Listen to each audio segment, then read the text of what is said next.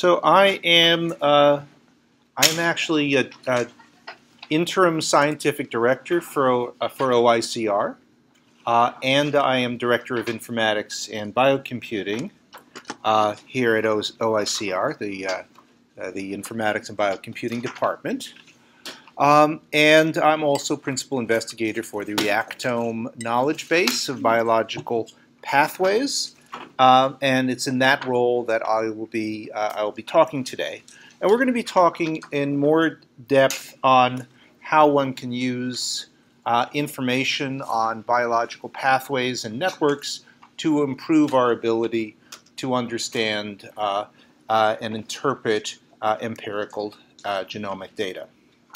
So the main reason that people are interested in pathway and network analysis is the statistics.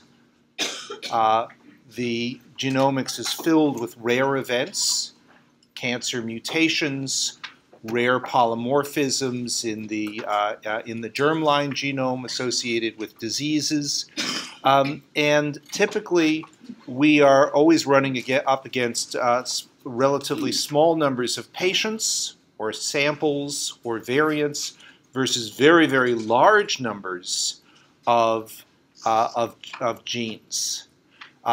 So when one does, for example, a microarray to against a experimental sample versus a control sample, you may see thousands of genes that have significant alterations in their expression, and that becomes a statistical hypothesis testing problem. You have to apply multiple correction, and typically you could have you may not have sufficient power to distinguish the pattern you're seeing from random variation. So pathway and network analysis, both this family of techniques allows you to reduce thousands of genes to a smallish number of networks and pathways, typically in the tens. And that allows you to reduce multiple hypotheses, to find meaning in long tails of, here it says cancer mutations because this is a cancer institute, but it can be any rare event, a rare copy number variation in the germline, for example, and allows you to tell biological stories, to identify, once you have a list of altered pathways in your hand, now you have an entree into testable hypotheses about the mechanics of the association between the disease and the variant or whatever you're looking at. It also allows you to do things like predicting the function of unannotated genes, and to give you a framework in which you can do quantitative modeling of biological processes. So, to be more specific, pathway and network analysis is a very broad term. It's any analytic technique that allows you to make use of biological pathways or molecular network information to gain insights into an experimental system. It's very rapidly evolving with hundreds of papers being published every year, many different approaches, and a broad consensus on a few techniques, and then a wide variety of other techniques which are more experimental. So in the examples I'm going to give you coming up, and in the laboratory that Robin Haw is going to give after this lecture, we're going to use a data set from 2013, which is the TCGA's pan-cancer analysis of 12 major cancer types. These were between 2,000 and 3,000 patients who had exome sequencing done, and in that set of cancer genomes, 127 statistically significant cancer driver genes came up.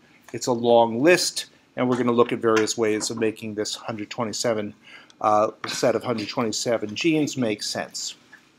Okay, so having introduced that, we're going to step back, and now I'm going to talk about what the difference is between pathways and networks. And I would like to have a laser pointer. And do I have one? Where is it? just in some, there it is. Okay, good. Excellent. Okay, so what's the difference between a pathway and a network? Well, a pathway is the biochemical description of a biological process similar to what you learned in high school and college in biochemistry, where there's a series of reactions with reactants going in and products coming out. The output of one reaction becomes the input to the next. And so here is a depiction of the EGF pathway, if I can get my laser pointer to work. Always screwing around with things when I shouldn't be. There we go. All right, and we're showing the EGF. So in this depiction, each of the squares is a reaction, and there are inputs to the reaction and outputs. So at the very top of this, we have the EGF ligand and the EGF receptor. There's a reaction in which they bind together to produce an EGF-EGFR dimer. This is inhibited by LRG1. There's then, there's an intermediate product in which EGF is bound to EGFR, and then another reaction in which a dimer is produced, and this consumes a phosphate from ATP, and then there are further downstream reactions leading to EGF phosphorylated EGFR. Again, it's inhibited by SRC1. So we can continue, and this is part of a much larger pathway. This captures all the details of stoichiometry and reaction, and is the way we're used to looking at these things. However, there's another simpler way of looking at it, which discards all the intermediate information, the detailed information that we don't really need to know about, like hydrolysis of ATP, and instead focuses on the core logic of the main reactants. EGF is stimulating EGFR, shown as an arrow here, and that is stimulating the production of the phosphorylated product. It's inhibited by LRG1, and you can add into this other proteins that are known to be involved, but we don't know exactly the role that they're playing. They're interacting in somehow. And this gives a simpler model, which in many ways is easier to compute over, but it also gives you less detail about what's actually happening in the cell. So we're now going to talk now about where information on pathways and reactions come from. So there are pathway databases are formally called reaction network databases. The two main examples currently in the public database world are Reactome and KEGG. They both use this biochemical nomenclature to describe biological processes in great detail. And they represent this basic model is focused on the reaction. There are inputs that go in, outputs that go out, and then there are regulatory steps that can inhibit or activate that reaction, speed it up or slow it down. And this is a very generic model. It can be used to describe many things. It can be used to describe intermediary metabolism, where, for example, you have glucose going in and glucose 6-phosphate coming out, the first step of glycolysis, or it can represent a cleavage of pre-pro-insulin to form insulin. It can describe the transport of a protein or a small molecule from the inside of the cell to the outside of the cell, where the form that's inside the cell is the input, the form that's outside is the output. It can also be used to some extent to describe interactions between cells. So it can be used, you can describe proteins, molecules, complexes, non-coding RNAs, all sorts of things can be fit into this model.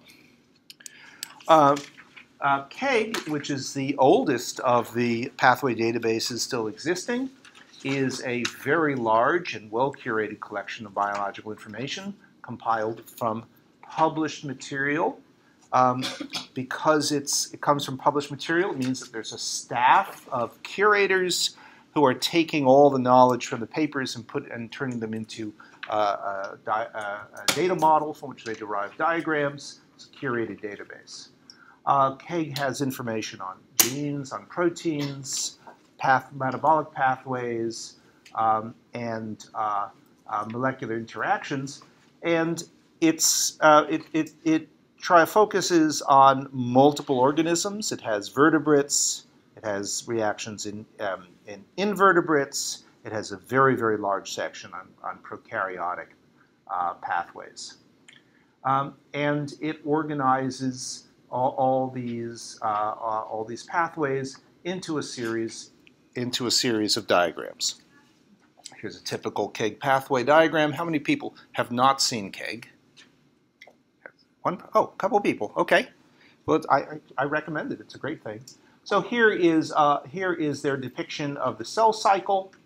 You probably can't read any of it here, but each of these green boxes is a gene. When you have two boxes together, it's a complex between two, sorry, not genes, but two proteins, and the arrows indicate the reactions here. They use little circles to indicate the reaction centers. Reactome is newer, and it's distinguished from KEGG by its very sharp focus on human biology. So it typically has a lot of detail on human and less information on other model systems. In contrast to KEGG, which is for which you have to pay a licensing fee to download it, Reactome is completely open source and open access. Focuses, as I said, on human pathways. It has metabolism, a lot of intermediary metabolism, a lot of signaling pathways, and many other biological processes, including many developmental processes. Every pathway is traced by curators to the primary literature, and it cross-references to other databases, including KEGG, and provides data analysis and visualization tools, some of which we'll be looking at. Here is, you've all had a module on gene set enrichment yesterday, right? Okay. So gene set enrichment is one of the core pathway network analysis techniques that everybody agrees works and is a good thing to do. And so Reactome, as well as KEGG, offer a interactive pathway enrichment tool. This is looking at what happens when you upload the 127 TCGA pan-cancer driver genes into the Reactome enrichment mapper, and you get and it shows you which pathways are enriched. So there are 3 panels here that I'll point out, and you'll be seeing this in more detail during the exercise. The left side here is what's called the event hierarchy. It's kind of a top-down table of contents of all pathways. It opens up to show the enriched reactions, and we have a bunch of signal transduction pathways, signaling by EGFR, by FGF, by insulin receptor, by NGF, all of which were statistically significantly enriched in that set. ERB2 is particularly enriched here, and here I've opened it up to show some of the subpathways and reactions which are enriched. Here is the pathway map, which is a little scrolling and zooming panel that you can expand and pan through, and it's showing a graphical representation of what's here, with the green indicating significantly enriched complexes which contain the genes which are mutated. And so you can zoom out here to get a kind of an overall bird's eye look at what's enriched, or you can zoom in to see specifically where those mutations are and how they interact with other mutated genes. And then down here is the typically significance value sorted, the p-value sorted list of enriched pathways, and everything is linked together as you click on these enriched pathways. They'll be highlighted here, and they'll be highlighted in the hierarchy browser as well. All right, questions? Okay, we'll move on. So, what's the difference? Yeah, sure. Yeah. When you say yes, that bulbs and borders are this green, those are the enriched ones. The rest is the whole pathway. Yeah. No. So, what actually in this case, the entire pathway is enriched. Okay. So it's a statistically significantly enriched pathway. But the question is, where are the mutated genes which contributed to the enrichment? Okay. So most of these genes, or most of the protein products of these genes, aren't floating around in the cell by themselves. They're involved in complexes.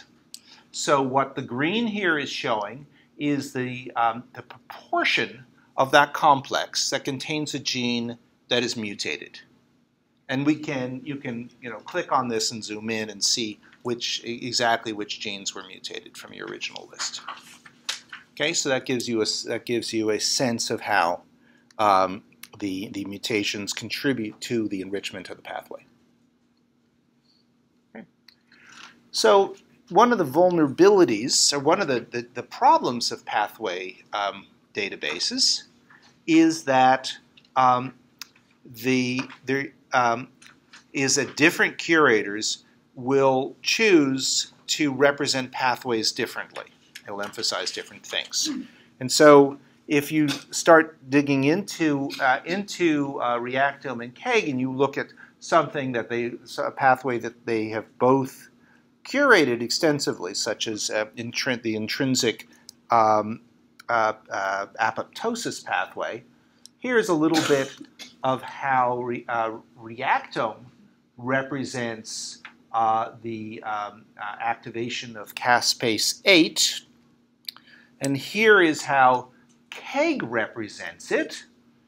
And in this case, KEGG has broken out all the members of the caspase family, whereas Reactome has grouped the ones that are equivalent. And you end up with pathways that look quite different from each other. And you could go slightly crazy trying to represent results that you get in Reactome from results you get in KEGG. I think they're both legitimate ways of doing it, but they reflect value judgments, and it is confusing. Fortunately, and there are other databases such as the NCIPD or the Panther database that have also done the similar the caspase pathway, and they have different diagrams as well. Fortunately, there's this very nice effort run out of Memorial Sloan Kettering called the Pathway Commons, in which about a dozen pathway databases have agreed to export their data using a common representation and submit them to the Pathway Commons, where they are merged and integrated, and you can get consensus views of those pathways using a uniform representation through Pathway Commons. You can also download the pathways and use them as a basis for analysis. Okay, so I'm going to move now from pathways to networks. Yes? Pathway Commons has not been updated since 2011. Is that correct? No, it's currently being updated. It was updated back in January. Look for Pathway Commons number 2.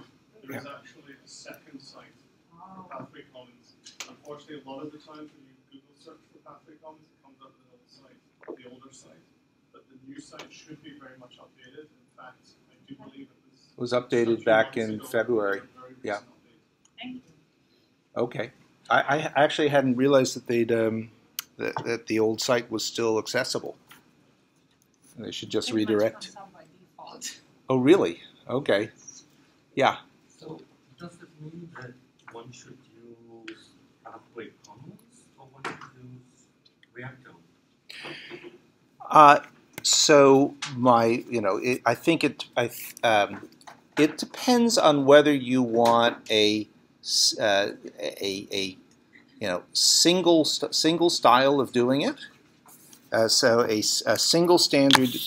If you want a single standard of curation with the advantages that you'll get, uniform decisions across each pathway of how to represent them,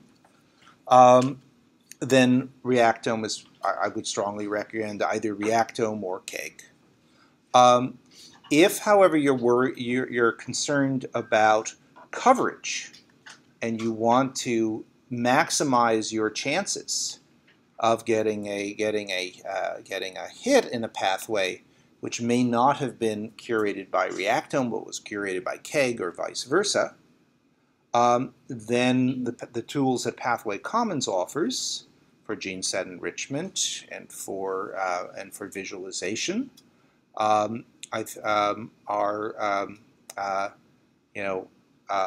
is the better way to go. Or if you're hedging your bets, you do both, which is what most people would do. Yeah. Yeah. So Reactome contains data from KEGG? It does not directly contain data from KEGG. It contains data that was independently curated from the literature.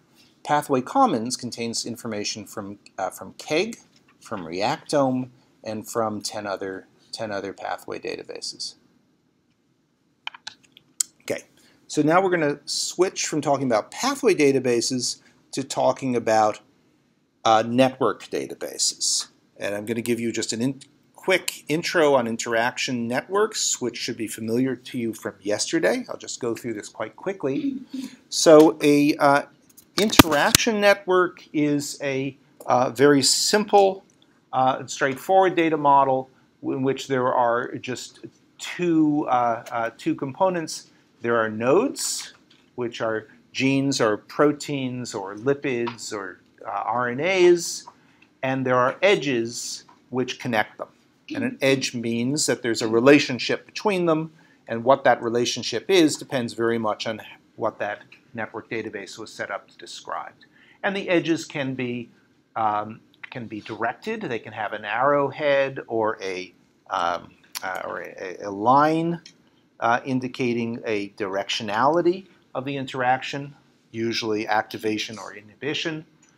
They can be weighted. They can be heavier edges to indicate a stronger relationship, or they can be just very simple, undirected, unweighted edges.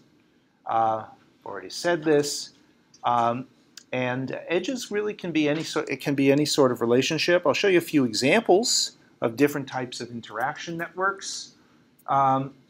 This is an example of a human transcriptional regulatory network from the ENCODE project, where each of the nodes is a gene, and the edges indicate a positive or negative regulatory relationship between them. So these are transcription the inner circle here is transcription factors, and the outer circle are the genes that they regulate. Or you can have a network indicating interactions between the proteins of an infective virus and the host. That's what we're showing here. You can have a metabolic network showing relationships between small molecules identified by HPLC. You can have a protein-protein interaction database generated by proteomics or by yeast-2 hybrids. Or you can have something such as a disease network. In the disease network, the nodes are actually diseases, and they're connected to each other by a metric that indicates how many altered genes they have in common. All right, which can actually be quite revealing. Okay, so when we're talking about network databases, you have to talk about specifically what network database what the network database was designed to show, and to decide which network database or which set of network databases are appropriate for the questions you're asking. So network databases can be built automatically from high throughput omics data, or in the same way the pathway databases are built using curation from the primary literature. By and large, network databases have more extensive coverage of biological systems. So Reactome, which is one of the largest human-oriented databases, probably it is the largest, that's open access, covers about, what is it, about 9,000, 8,000 something genes at the current time? Robin? Yeah, okay. I should know the exact number. But that's still less than half of the human genome, whereas a typical network database will be in the 15,000 to 20,000 genes. It'll have greater coverage. In most network databases, the evidence is more tentative than in a pathway database. Typically, it captures information about things which are related because they're, say, co-expressed in microarrays. But you don't exactly know what the cause of that relationship is, what the mechanism is. And there are quite a few good curated network databases. There's BioGrid, there's Intact, and there's Mint. Each one has roughly several hundred thousand interactions, typically in the order of 15 to 30,000 genes or proteins, and they have different standards for their curation, but their curation process is well described. A couple example here from Intact. Because of the simple data model, you can ask simple, straightforward questions such as what interacts with P53 or with TP53, and in this case it found 9,058 proteins that are described in the literature as interacting with P53. And then you have to use your judgment on how many of those relationships are do you trust. Can you filter the type of interaction? Yes, you actually can. You can filter it by the source, whether it was from the literature or whether it was a high throughput experiment that was taken out of a table. You can filter in some cases by the weight of the evidence. Okay, P53 is an outlier because it's been so heavily studied, and it seems to interact with almost anything.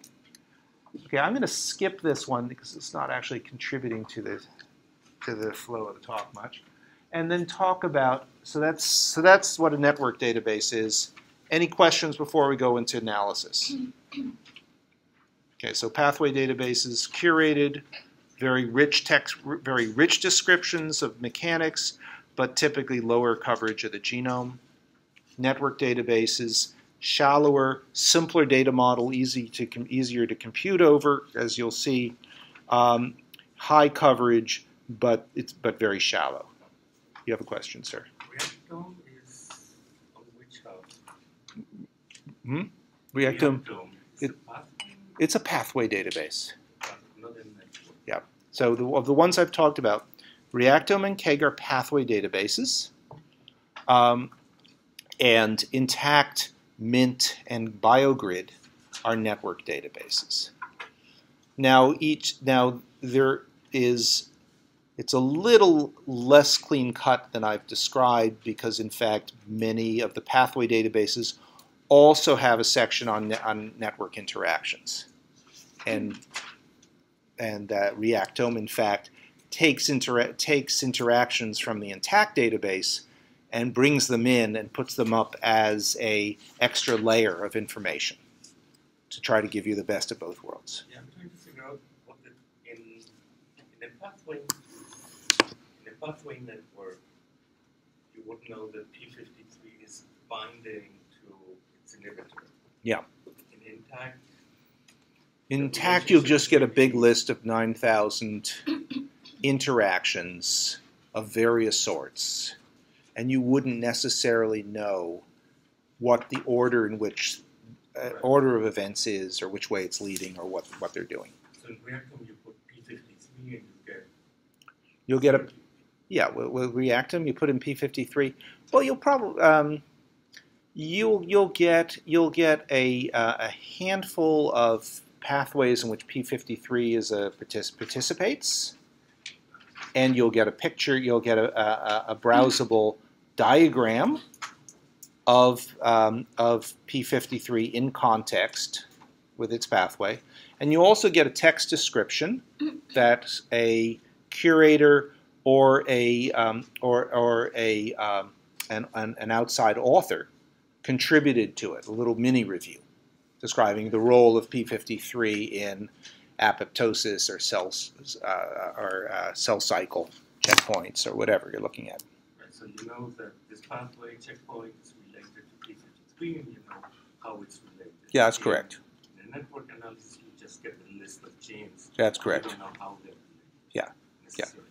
Yeah, and you can actually do things with Reactome like generating a PDF, which then gives you will give you a actually somewhat large document that you can read through like a review. So not pleasant reading, I have to say, because it's generated by machine, but it's got all the information there. Yeah. Just like yesterday when we did the G profiler and we compare against the pathway database. Yeah. CAG or Reactome. Mm-hmm. Like, is it also good if we compare against the network database? I know, like you said, it's broader, but maybe less. Yeah. So pathway databases are only going to give you information about pathways which are well described, that are in the literature. They will be several years behind the cutting edge because typically curators like to look at reviews and mini reviews to get the context, and they like to see experimental results replicated before it goes into the database. A pathway database won't tell you anything about won't tell you much about new biology that hasn't been studied. Whereas an interaction database could bring in proteins that are poorly studied, are just annotated proteins. They have really no information, and one or more of those might be something really important. But like, as I remember correctly, like G profiler, they don't have the option to compare against the network database. Is it true? Like. Yeah, you'll have to ask Yuri if and when he comes back. I don't know. Like maybe there's some other tools, but there should be some tools that also compare against like network. Oh, okay, yes, I know what you're talking about now. Yuri talked about using G Profiler to look at old pathway databases like the ones in David. What he was actually doing is not looking at the databases so much as the analysis tools, because what analysis tools typically do is in 2010, for example, the people who wrote David went and they took the pathway information out of KEGG and Reactome as they were at that time. Put them into the special searchable format that they use to do the analysis, and then opened it up to the world. So everybody who uses the David tool uses the 2010 version of Reactome. And since then, Reactome has added 2,000 new genes, and so it's out of date. And so in Yuri's the paper that Yuri talked about yesterday, he was using as he wasn't limiting it to pathway databases. It was both pathway and network databases that he examined. But he didn't do a comprehensive look at all of them because there are, if you include all the major and minor pathway network databases, there are easily several hundred of them, and they're always being updated. But the point of that paper was to show that you should look at the currency date of the tool that you're using and make sure it's been updated recently. Okay, now I'm going to move on. I'm going to talk about what you do once you have the information, the pathway or network information. What do you do with it? And so this is from a Nature Methods Perspectives that I worked on with a group of people about a year ago. The reference to it is at the end of the handout. But after surveying the literature, what we did is we divided the types of analysis that one performs into 3 different categories. One is gene set enrichment, which you've heard about, and typical tools are GSEA and GProfiler that you heard about, GoMiner that you've probably heard about, and the various embedded enrichment tools. For example, the Reactome colorizer that I showed you. KEGG has a similar colorizer. And what these do is they take something that is very connected. The interaction network for the human cell is almost every single gene is connected to another gene, and you kind of arbitrarily slice it into a series of gene sets. If you're using a pathway database, it's usually pretty easy because you take whatever the division is that the curators say. I have signaling pathways, I have NGF signaling, I have EGFR signaling. Even though, in fact, they interact, those pathways all interact a lot, they get broken into discrete sets. And then once you have your bags, you do a gene set enrichment and you look for statistically overrepresented cluster representation of your experimental gene set in those bags. Okay, and it gives you a series of enriched networks or depleted networks from the gene set you're looking at. And this is kind of the standard practice. Everybody does this. The second and more sophisticated way of doing this is we're calling de novo subnetwork discovery and clustering, or construction and clustering. And so here, you take the pathway or the network. It's typically done on networks.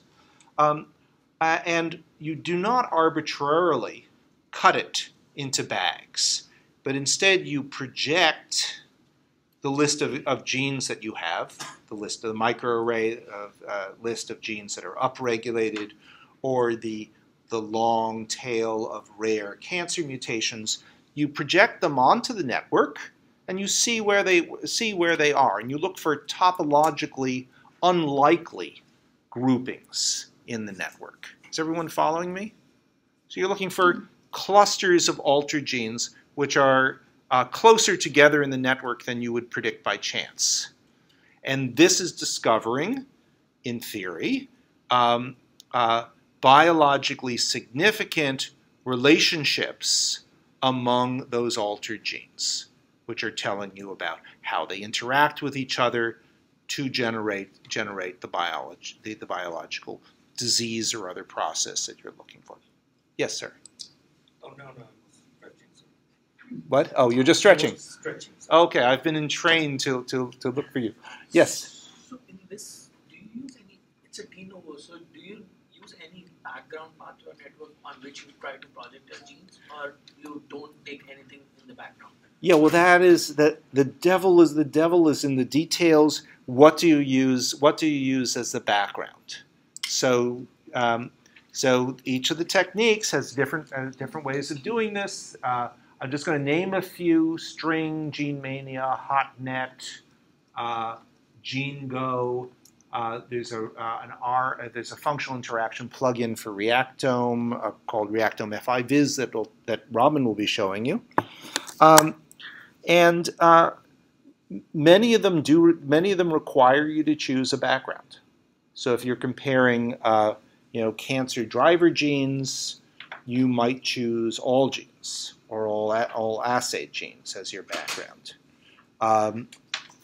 If you're looking at the distribution of copy number variants in a in a cohort of patients with mental illness. You might choose the CNVs in the patients with mental illness against their SIBs who don't have it. In some of the techniques, such as the gene mania, doesn't give you the option of providing a background, and it just assumes the uniform distribution across the genes. Okay. And if I actually listed all the tools here, there are probably about 100 tools that all try to do similar things. No, but Yeah. you were saying like whether they cluster together or not. Yes, topologically in the reaction map. So if I choose a random set of genes, project them onto the network, and just sort of think of it visually, I've got a big hairball and I'm highlighting those genes. Under the null hypothesis is that they are going to be kind of scattered at random throughout the hairball, and the non-null hypothesis is that they're going to be clustered in some way. So if I'm looking at a biological process that involves overactivation of cell signaling pathways, then I'll get a large cluster in the portion of the network where the various GPCR receptors are, for example.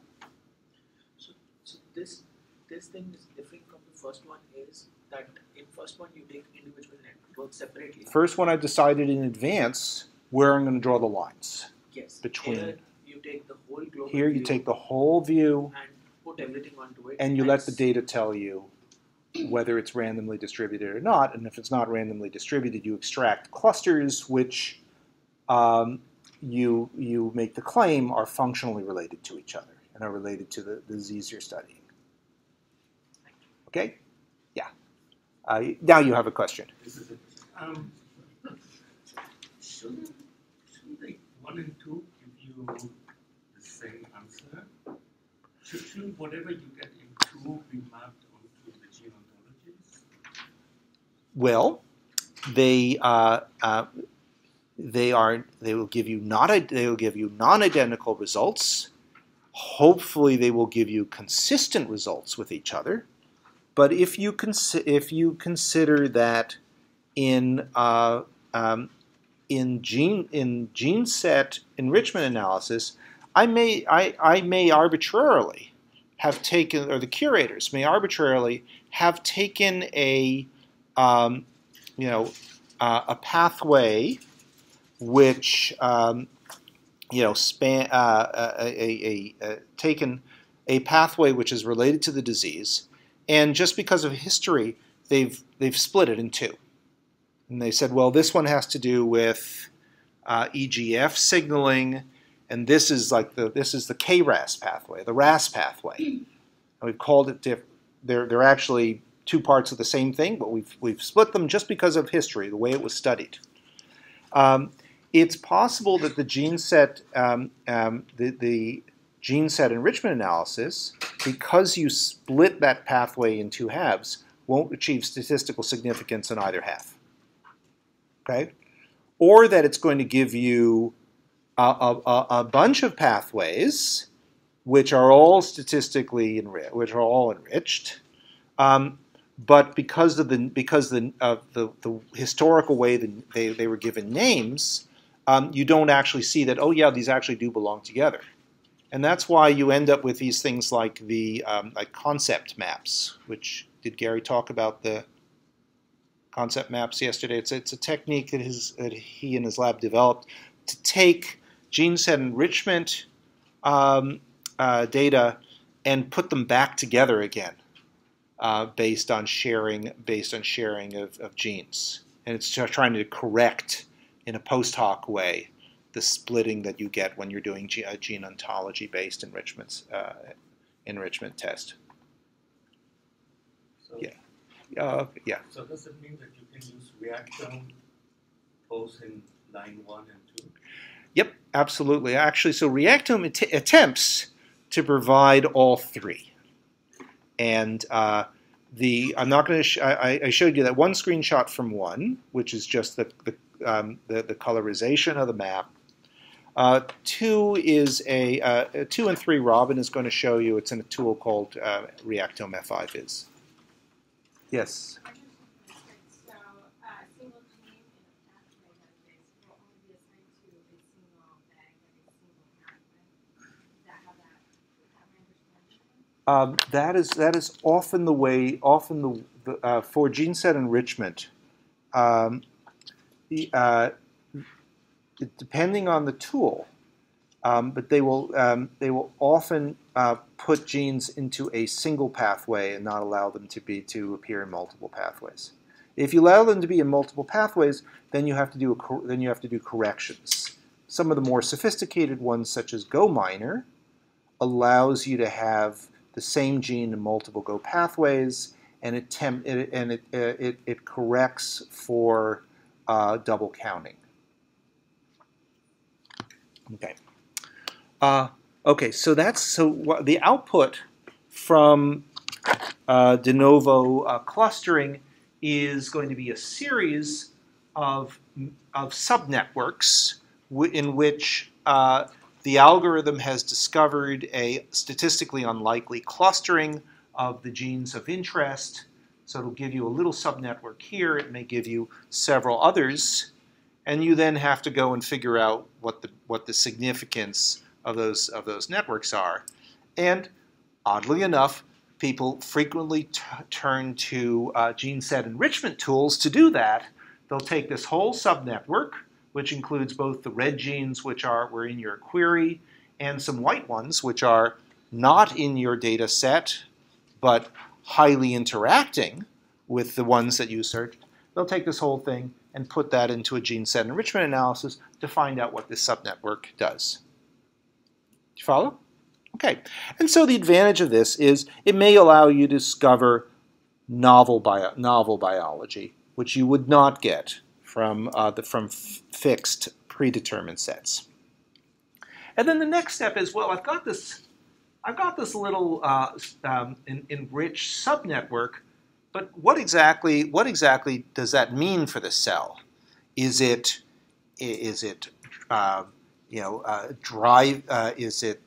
driving the cell towards apoptosis? Is it driving it towards increased mitosis? And that's where the third category comes in. This is pathway-based modeling. Essentially, you're building a computational model of what happens when you increase the activity of 3 genes in a network and decrease the activity of a 4th. What is the integrated effect of doing that, given the regulatory relationships among them? So it takes a series of mutations or other alterations, puts it on the computational model, and tells you and makes a prediction about what the cell will do. It'll grow faster or it'll die faster. Again, there are lots of tools here. I'm going to talk about one called Paradigm, but the output of in each case is a set of gene activities after you've integrated all the variations.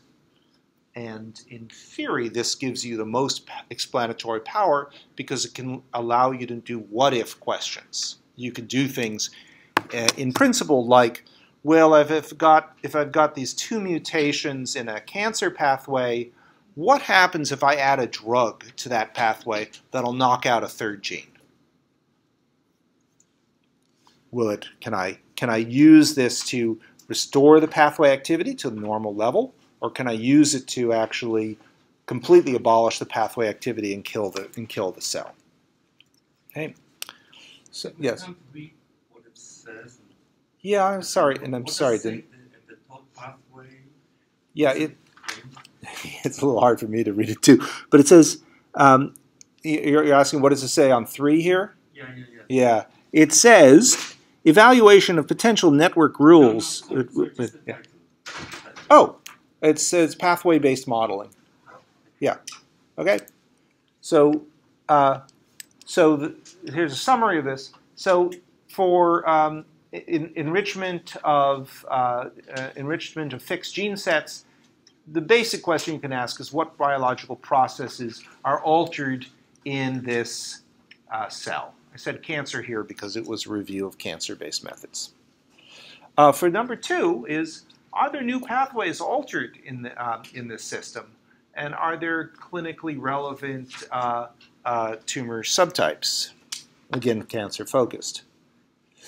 And then the third is, how are the pathway activities altered in a particular patient who has multiple alterations? Are there perhaps targetable pathways that can be used to kill the altered cell or to restore it to a normal phenotype? Yeah? So if I have a targeted panel Yes. for, say, set of genes or proteomic panel, Yeah. then ideally I should go with the second method first, identify the red dots and get the white ones here, Yeah. and then go for the first step to get the enrichment. That would be a reasonable strategy. Okay, I'm going to move on. I don't want to eat too much time too. I'm kind of starting to run out of time here. So,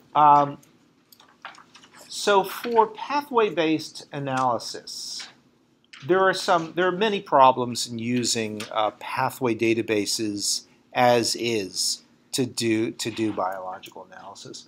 One is that the pathways are typically organized hierarchically, and those hierarchical pathways are arbitrary, and that will give large pathways greater weight in many analyses than small pathways, but worse is just the arbitrariness. And so one approach that people typically take is to take those beautifully curated hierarchies and just flatten them down into a system-wide network. And then we have the problem that we talked about before, where there are that the boundaries that have been drawn between curated pathways, arbitrarily can break a single pathway into two smaller ones just for historical reasons, and you end up with this problem of genes and proteins which are contributing to multiple pathways are only listed once, and there are so what people do is to flatten the pathway down into a network and then to use the relationships to show the crosstalk between them. Other issues in pathway data analysis, pathway-based data analysis, is that typically you don't have just one type. If you're doing patient-based analysis, typically you don't have one type of omics data. You have multiple types. You have copy numbers, you have gene expressions, you have epigenetic data, somatic mutations, and you need to figure out how to model all those changes at the same time. And I'm going to skip that. Okay, I'm going to skip. I'm just skip through things here a little bit here just to catch up. Okay, so de novo subnetwork. So for de novo subnetwork construction and clustering, this is type 2. It's just a review of what I said before. You take your list of altered genes, proteins, RNAs, and you find topologically unlikely configurations, genes that are closer to each other on the network than you would expect by chance, either using a random distribution or a background of your choice. You then extract clusters of the unlikely configurations and you annotate them. Usually annotate them with Go. To do network clustering, you use the same techniques that have been used in analysis of the World Wide Web or LinkedIn or Facebook to identify communities of people who are interacting with each other more frequently than you would expect by chance. So exactly the same algorithms used for social networking are used here, and there are a suite of techniques, some of which are more accurate but slower, others of which balance it the other way around. Here are a few of the network clustering algorithms that are used: Girvan-Newman method, Markov clustering. So Girvan-Newman is for a long time the gold standard, highly accurate but slow. Markov clustering is less accurate, more stochastic, but it's a lot faster and it's scalable to very large sets. Then there's a method written by Ben Raphael at Brown University called HotNet, which models networks as a metallic lattice and then heats up one of the nodes which are altered, and then it traces out where the heat goes. And this is actually good because it avoids a problem with genes like p53, which are highly annotated, have lots and lots and lots of edges leading out of them. It actually downweights p53 because it has so many connections. There's a method called hypermodules, which is in a Cytoscape app, which was designed to find clusters that correlated with clinical characteristics in patient sets. And then there's the Reactome FI network, which gives you actually multiple clustering methods and gives you some of the type 3 computational modeling techniques as well. Okay. So here's what a typical network clustering algorithm will give you. This is just a cartoon, but it's showing that there was a much larger network, and from that large network, 6 different clusters were extracted. Some that are small, some that are large. Each network is more highly interconnected within itself than between, but you can still see that there's a lot of crosstalk within them. Okay, and then your challenge then is figuring out what each of these clusters means. In the case of the Reactome FI-Viz app, which Robin will show you, it gives you displays like this one, where we have a network cluster in which the size of the nodes indicates the frequency with which a gene is altered or mutated, and it allows you to draw pictures, annotate it, and dig in to understand the details. And it can do things. It can help you generate hypotheses on how genes are related to the disease phenotype, and it also allows you to look at individual patients and see how they differ in terms of which network modules are affected. Okay, so in order to take a pathway database like Reactome and to allow you to do computational modeling on it, you have to flatten out the data model in the way I described earlier. And so essentially what one does is you take a reaction which has inputs, outputs, activators, inhibitors, catalysts, and so forth, and you turn it into a series of functional interactions. So, for example, one functional interaction here will be that input 1 and input 2 interact with each other. They have to do that in order to participate in a reaction. The catalyst and input 1 interacts. The catalyst and input 2 interacts.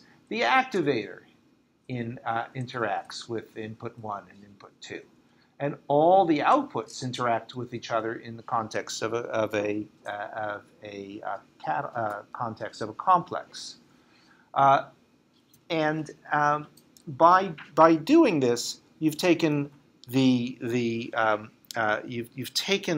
pathway and you flattened it out into a large number of interactions, which can then go into into these modeling tools.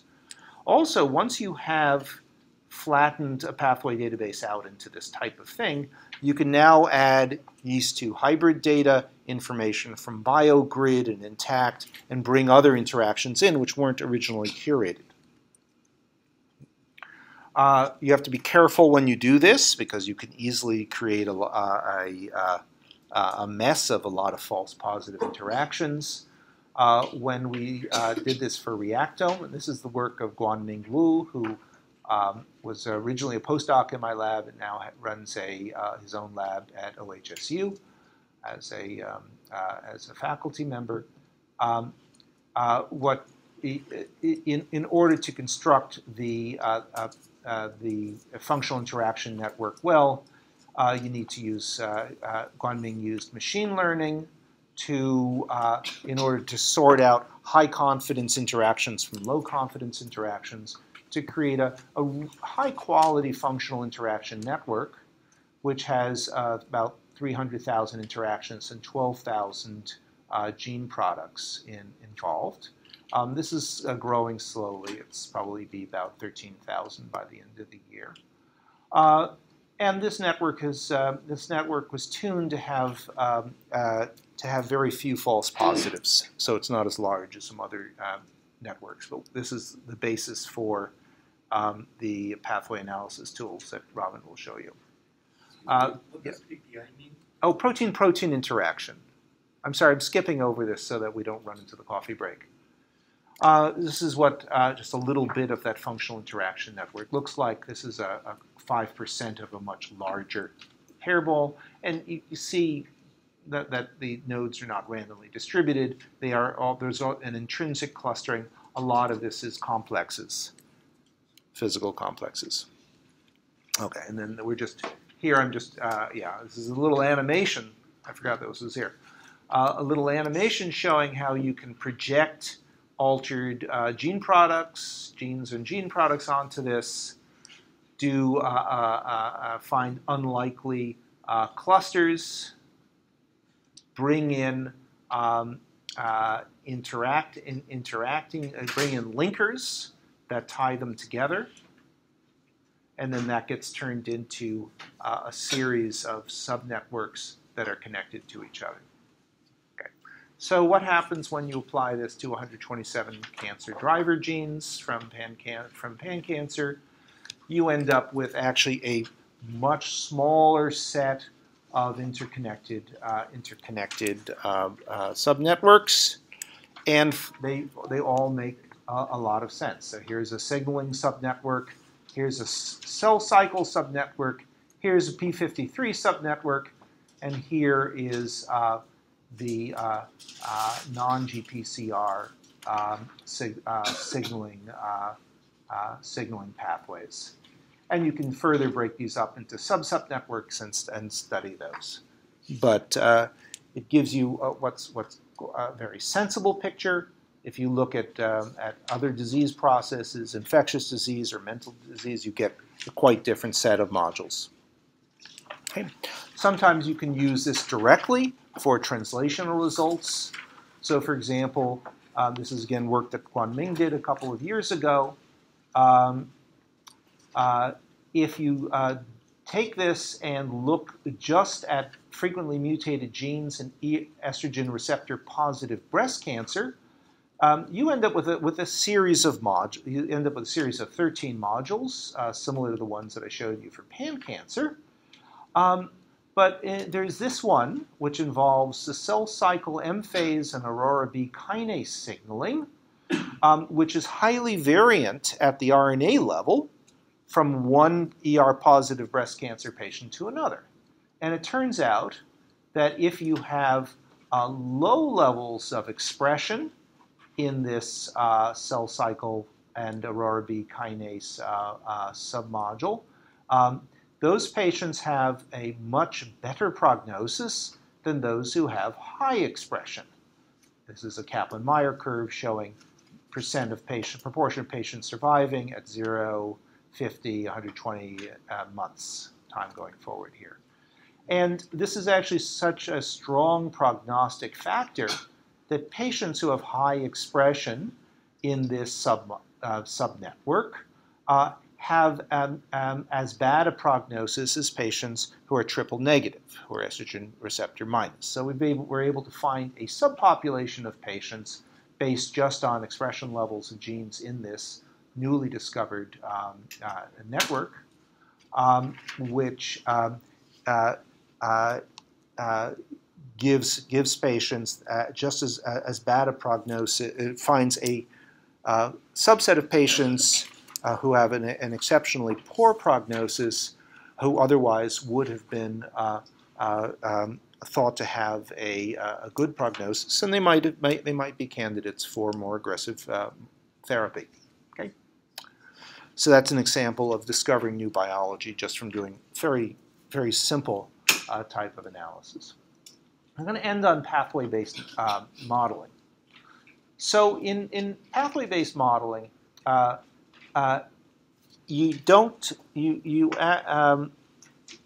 you actually preserve the functional relationships between the genes in the network, so that you preserve the positive and negative regulatory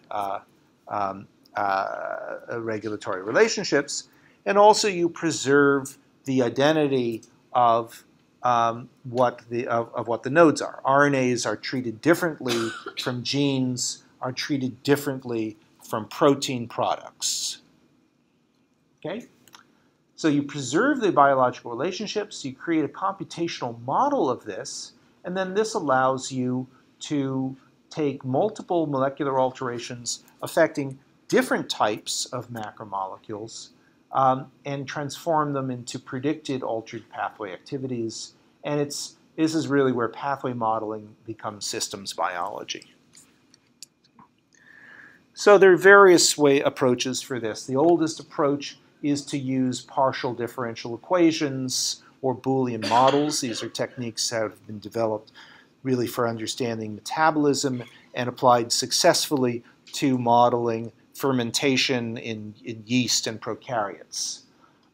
Mostly suitable for biochemical systems, and they become increasingly intractable as a number of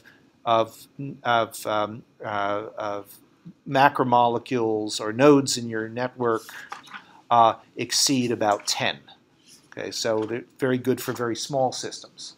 Then there are network flow models, such as NetForest and Networkin, which were designed for signaling cascades, typically kinase cascades, and work well in that limited field. There are transcriptional regulatory network-based reconstruction methods, such as Arachne, which are designed specifically for transcription factors and their targets. And then finally, there's a more general set of tools based on probabilistic graph models, or PGMs, which scale well to very large networks and can be used for biological processes, which are for more general biological processes. They can be used for transcriptional analysis, or they can be used for kinase cascades, or they can be used for other types of regulation. So the way the PGMs work is, and there should be a picture here, but I think there isn't, is you develop a network model in which there are directed weighted arrows indicating inhibitory or activating relationships. Each of the arrows has a weight associated with it, which attempts to model what happens if you double the activity of gene A. What does it do to the activity of gene B? And it can be set to 1, in which case it'll be doubling will double it, or it can be set to -1, in which doubling will decrease it by half, or it can be set to anything in between. Okay, and then the modeling system propagates those changes using technique typically using Bayesian reasoning to propagate the changes from the top of the network down to the bottom. And if there are cycles, there are often regulatory cycles. It attempts to account for the loops as well to give a prediction of what the integrated activity changes are. And the nice thing about this is that you can apply different types of omics data to these models. You can apply copy number variations to it under the hypothesis that deleting a gene will reduce its activity to 0, or amplifying it 100-fold will increase its activity. You can apply it to mRNAs. You can apply it to mutations and proteins. You have to be very careful, though, to model mutations correctly. So, for example, if a mutation is an activating mutation, it's got to be modeled as activating the gene. If it's a loss of function, it's got to be modeled as a loss of function. Often you don't know. And so that's one of the limitations of this type of analysis. You can identify significantly impacted disease pathways, and you can link those activities to patient phenotypes. So this is an example of Paradigm, which is the first widely used of these PGM tools. Paradigm takes a set of biological pathways. In this case, it's a very simplified version of apoptosis pathway, where MDM2 is inhibiting p53. Okay, and then it expands this to account for what the genes, RNAs, and proteins are doing.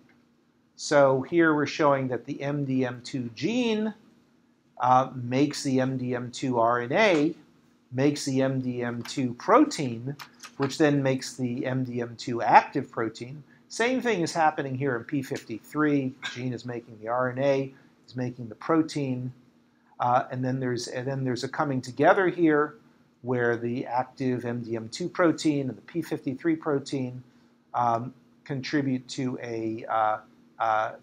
contribute weights to the p53 active protein, which, if activated, leads to apoptosis. And so each of these is associated with a direction and a weight. Some of these weights can be positive or negative. Typically, they're positive here, and this is a negative one. W7 is negative. And now you can put mutations on top. I think that's coming up in the end. Yes, yay, I remembered. We can say, well, what happens if we mutate the MDM2 gene? What happens if we have a copy number deletion of p53? What happens if our microRNA, if our microarray or an RNA-seq shows a big change in the levels of MDM2 RNA? What happens if mass spec shows that p53 is not folding correctly and is being degraded? And so those can go you can put all those in on a patient-by-patient basis and ask what happens to the downstream phenotype that we care about. And this, surprisingly enough, seems to work pretty well. So this is a figure from the first Paradigm article published in 2010. Paradigm is from a collaboration between David Hausler and Joshua Stewart at UCSC. And they're looking at glioblastoma multiforme from the TCGA project. They took a series of about 100 different pathways, and they modeled the activity changes in each of those patients.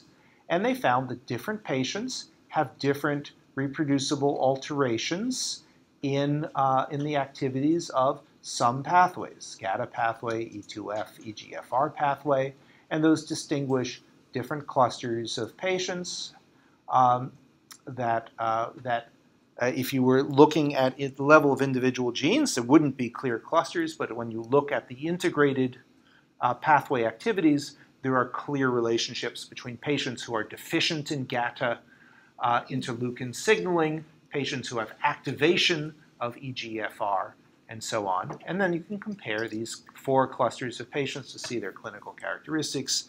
And in fact, some of them have different prognostic. Some of them have more aggressive diseases than others.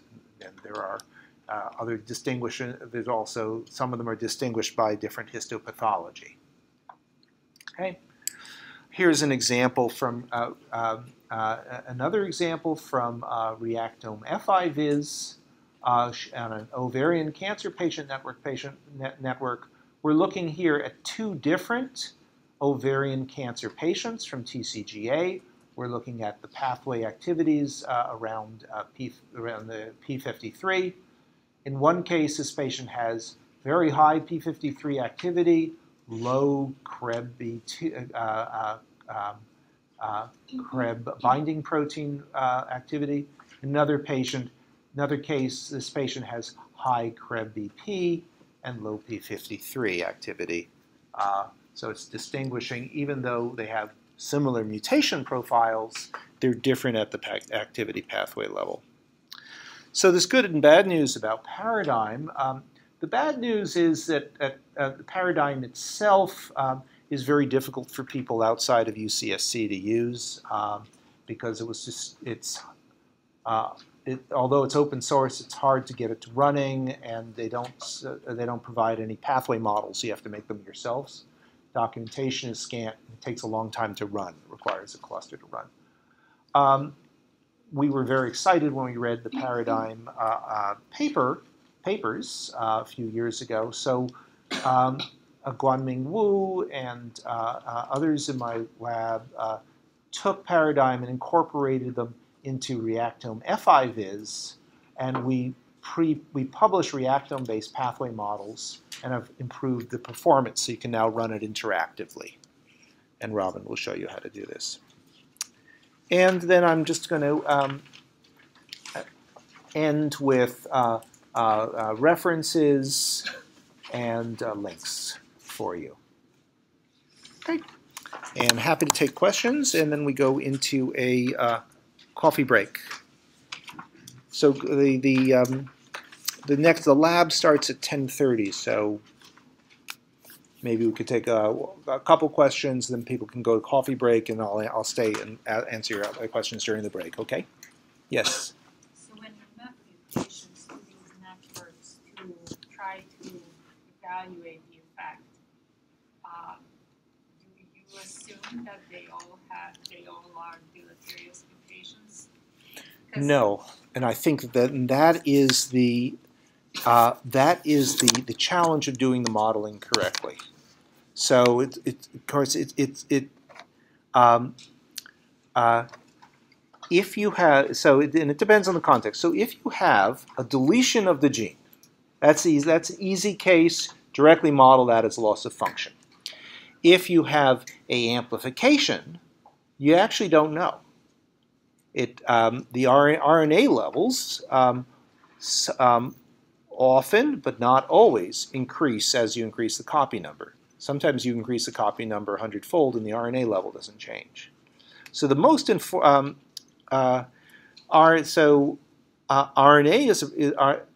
levels are pretty good because the RNA level goes up. You could think the activity probably goes up, goes down, the activity goes down. Mutations are very tricky. Many mutations are loss of function mutations. But they have to be distinguished from activating mutations, and they have to be distinguished from silent mutations, which aren't doing anything. And that's a whole how to do that is a whole other kettle of fish. Mutation significance prediction. There are various families of techniques for trying to make that guess, ranging from very simple techniques, looking at clustering of the mutations. If all the mutations are always hitting the same residue in multiple patients, it's likely to be an activating mutation because there are relatively few sites that you can mutate and have a gain of function. Whereas if they're scattered all over the gene, it's likely to be a loss of function because there are many places where you can do that, but it's not a hard and fast rule. More sophisticated techniques use 3D modeling to predict what the effect on the active site is. Or you can use genetics. And you can say, well, in cancer patients, this is a I always see 2 hits here. This is a recessive mutation because I have to have a deletion and a nonsense mutation. That's got to be loss of function. Whereas if I see a dominant pattern where the mutation affects, the mutation typically affects one copy of the gene, not the other, then that's probably activating. That's using dominant recessive relationships. Or you do them all and try to guess. I'm more interested in practically what you do. Do you have to decide ahead of time Yes. and then just input whatever knowledge and the fact Yes. to assume the mutation has happened? Yes. You have to, if you want to model activity, you have to have a good guess at what the effect of the mutation is before you try to model it. Otherwise, it's going to be crap. Any other questions before we go to break? Okay, one more. So when we do the modeling, is it possible if we have, say, rather than a single patient, if we have 20 patients, we can tune the weights to get a desirable outcome? No, I think the idea of tuning the, if you're saying tuning the weights in order to get the outcome that you want, no, that's not a misunderstanding. So, like, if you have a mutation in the gene, yeah, you don't know how that mutation will affect the properties of the protein. Then you have an outcome from a patient or somebody, and then you can relate it back to the mutation. And then, so it's like the training phase of the model sure. and the testing phase of the model. Sure, and in fact, if you have, it's actually, if you have an experimental system where you are systematically introducing the mutation of interest by CRISPR, or you are using shRNAs to up and down regulate the genes, then you can actually train the model, learn the weights, and now and then have a much better, have a much more predictive model than one that came out of curation, which may not capture all the regulatory relationships. It can be quite difficult to generate the requisite data sets to train.